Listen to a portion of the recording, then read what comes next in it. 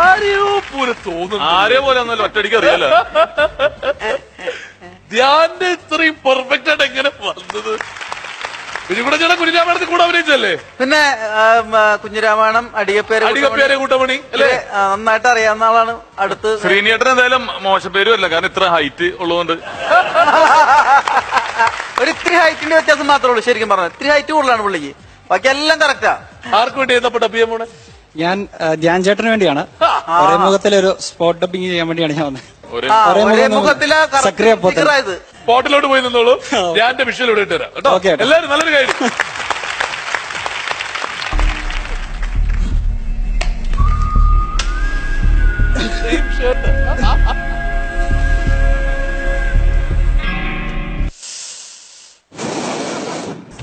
അനുസരണക്കേട് എനിക്ക് ഇഷ്ടമല്ല.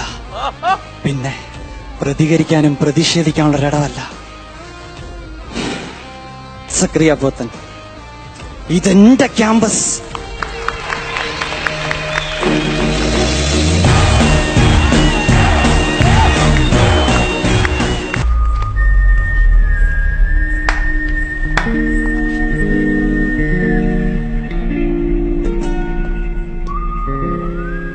അവൻ പറഞ്ഞതിൽ എന്താടി തെറ്റ്?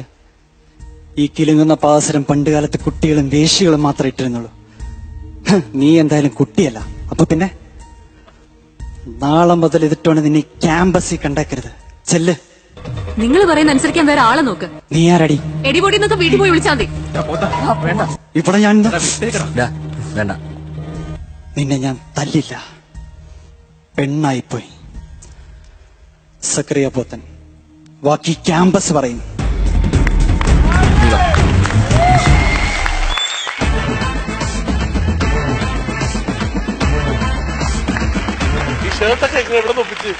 അത് ഞാന് ഇത് കുറെ അന്വേഷിച്ച് നടന്നു. എന്റെ പിന്നെ ഒരിടത്തൊന്നും കിട്ടില്ല. ലാസ്റ്റ് ഞാൻ നോക്കും, എന്റെ ഒരു കൂട്ടുകാരൻ നോക്കും, ഈ ഷർട്ട് ഇട്ടോണ്ട് നിൽക്കുന്നു. അവനെ പോയി പൊക്കി.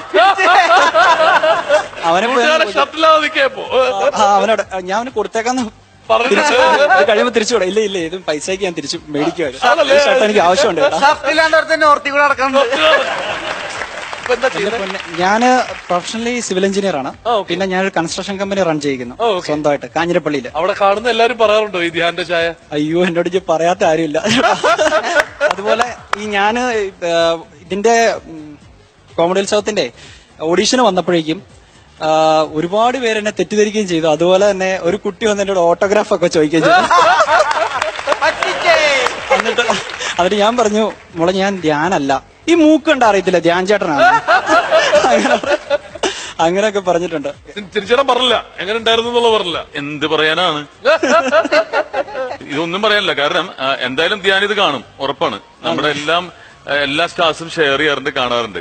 എനിക്ക് ധ്യാൻ ചേട്ടനെ ഒന്ന് കാണണമെന്നുണ്ടായിരുന്നു നേരിട്ട്. കാരണം എല്ലാവരും പറയുന്നത് നിങ്ങൾ ധ്യാനെ കാണുന്ന മുമ്പ് ധ്യാൻ നിങ്ങളെ കണ്ടിരിക്കും. സാധാരണ ഇവിടെ അങ്ങനെയാണ് സംഭവിക്കാറ്. നമ്മുടെ സുഹൃത്തുക്കൾ അവരെ കാണുന്നതിന് മുമ്പ് അവര് കണ്ടിരിക്കും, എന്നിട്ട് അവര് നമ്മുടെ ചോദിക്കും. അല്ല, ഇതൊരു ഭാഗ്യമാണ്. കാരണം ഒരു സ്റ്റാർ അങ്ങനെ ഉദിച്ചു നിൽക്കുന്ന സമയത്ത് വേറെ ആരും ചെയ്യാനില്ലത് ധ്യാന്റെ, അല്ലെ? അതൊരു ഭാഗ്യം തന്നെയാണത്. എന്നിട്ട് ഇനി പറഞ്ഞോട്ട് ധ്യാൻ വരുത്. അച്ഛനോട് ഞാൻ നന്ദി രേഖപ്പെടുത്തും, എനിക്കിങ്ങനെ ഒരു ഫിഗർ തന്നതിന്. ഞാൻ അവിടെ നിൽക്കുമ്പോൾ എനിക്ക് ഭയങ്കര ടെൻഷനായിരുന്നു. പക്ഷെ ഈ ഫ്ലോറിൽ കയറി വന്ന് നിൽക്കുമ്പോഴേക്കും ഉണ്ടല്ലോ ഒരു പോസിറ്റീവ് എനർജിയാ. അത് മിഥുൻ ചേട്ടനായിരിക്കും അടുത്ത് നിൽക്കുന്നവരാണ് പോസിറ്റീവ് എനർജി എന്ന് തോന്നുന്നു. ഒരു സമ്മാനം തരാം അതിനു വേണ്ടി. നോർത്ത് റിപ്പബ്ലിക് കൂട്ടുകാരന് കൊടുത്തേക്കണം. എല്ലാവരും നല്ലൊരു കൈ.